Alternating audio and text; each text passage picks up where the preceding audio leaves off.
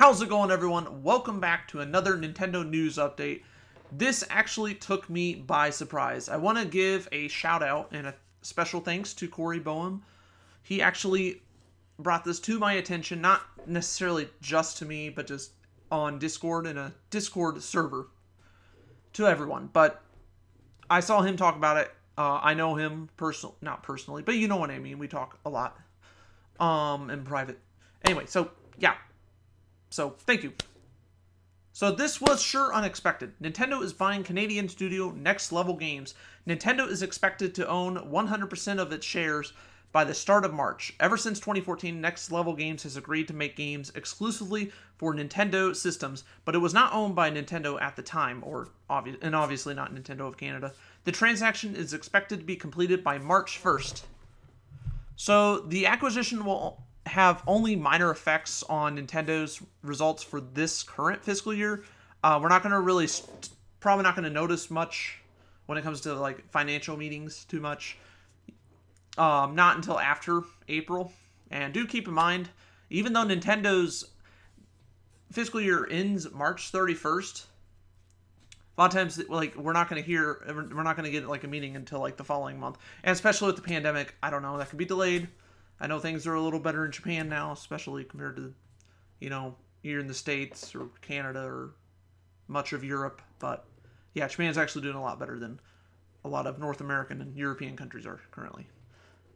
So there's that. Oh, I also forgot to say that March 1st, I did say it's expected to be done by March 1st. So that's why it's only going to be... It's not going to really affect Nintendo. Not until, at least not until April and beyond. Because it's going to be the final month of the 2020 fiscal year. So, a little history of Next Level Games. They were founded August 22nd, 2002. That was when they were founded. Located in Vancouver, BC, British Columbia, Canada.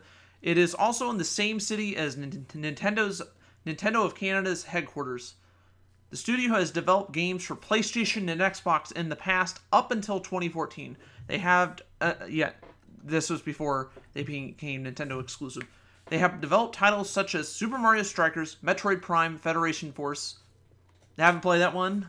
I almost did, and then people complained about it, so I never played it on the 3DS. Luigi's Mansion Dark Moon, or Luigi's Mansion 2, if you live outside of North America. Luigi's Mansion 3, Captain America, Super Soldier, Spider-Man, Friend or Foe, and Tom Clancy's Ghost Recon. They made other games too, by the way.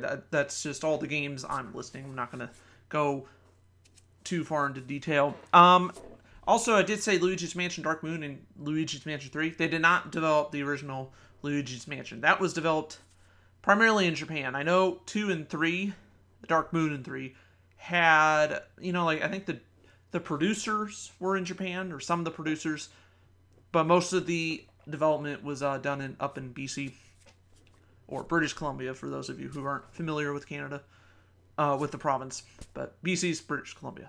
Anyway, so thanks once again to Cory for the heads up on this. You could also, down in the description, you could read more. I'm actually reading, I have a screenshot of the acquisition, talks about it, so you guys can kind of see it in detail.